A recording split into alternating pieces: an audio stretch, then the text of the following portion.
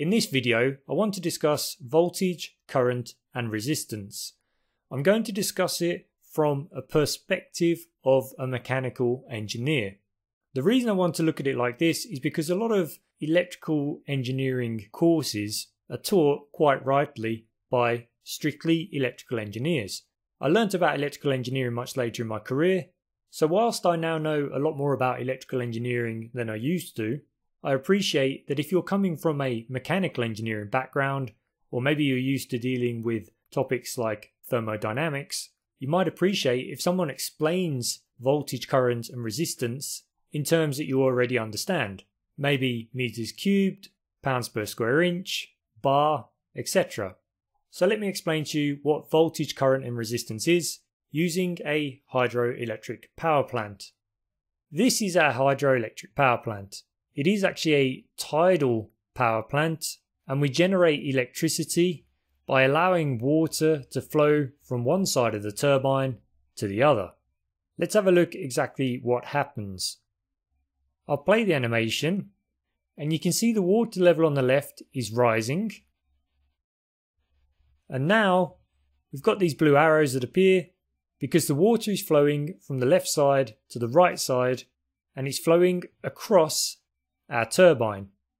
The turbine then rotates and we generate electricity.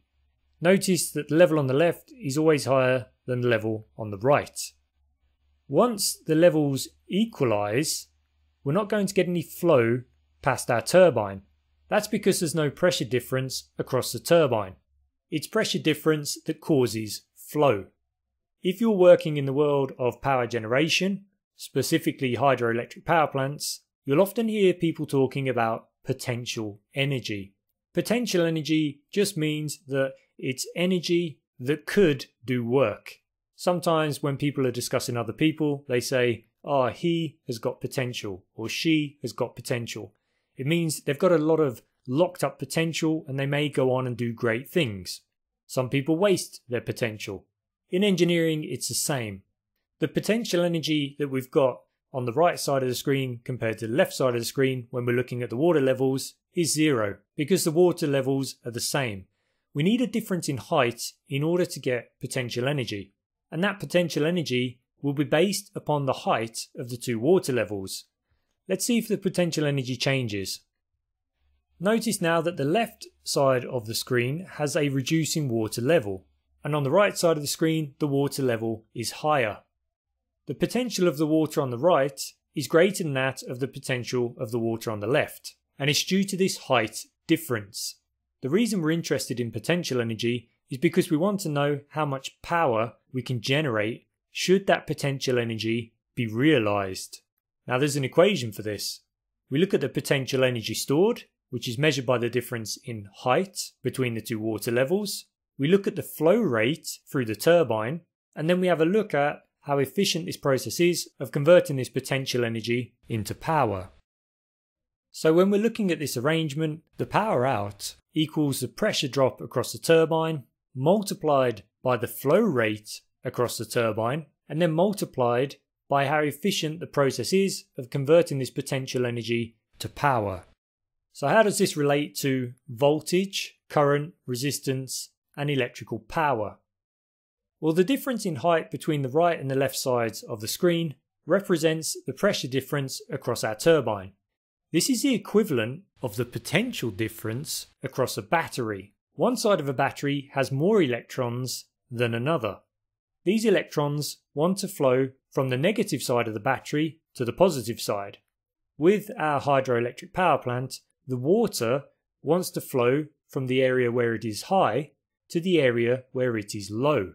If we've got the same number of electrons on the negative side of a battery as there are on the positive side of the battery, then no electrons will flow. If the water level on both sides of our turbine is the same, no water will flow.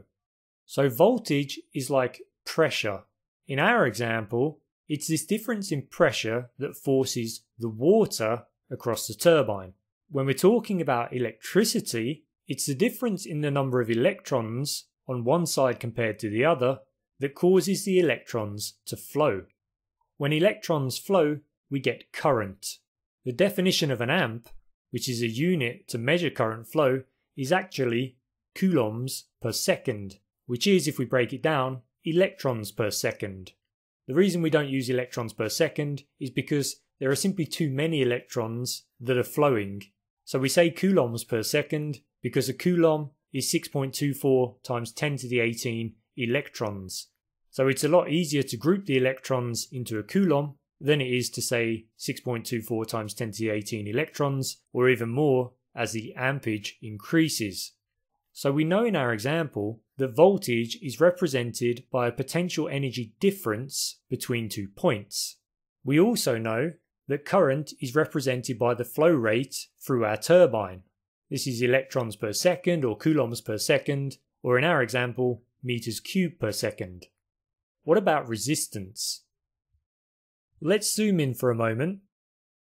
We can see that the flow path across the turbine is more or less blocked. You can see that if we were a piece of water, it would be difficult for us to flow across the turbine. These blades here are blocking our flow path. The blades represent resistance, and if we're talking about electricity, these blades also represent resistance because they would be reducing current flow, whether that be water flow in our example, or the flow of electrons when we're talking about electricity.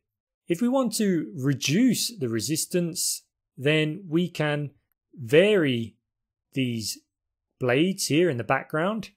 They will turn and we will end up with less resistance and more flow. You can see now that they're opening up, and because we've got flow, the turbine is beginning to rotate. Now we can flow across the turbine because there's less resistance. Resistance is measured in ohms, and we can calculate resistance by taking the voltage and dividing it by the current. Whereas before we could vary the resistance by increasing or decreasing the flow path across our turbine, in order to vary the resistance in an electrical circuit, we have to use alternative means. Usually this means varying the material through which the electrons flow, or changing the geometry of the conductor through which the electron flows. For example, if we have a short copper wire with a large diameter, it will have less resistance than a very long copper wire with a small diameter. So a short fat copper wire has less resistance than a long thin copper wire.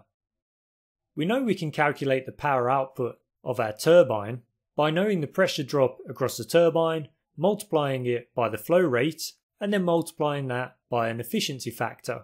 That's when we calculate mechanical power. When we're looking at electricity, how do we calculate electrical power? Looking at this equation, the drop in pressure across the turbine, the delta P, is represented by the voltage.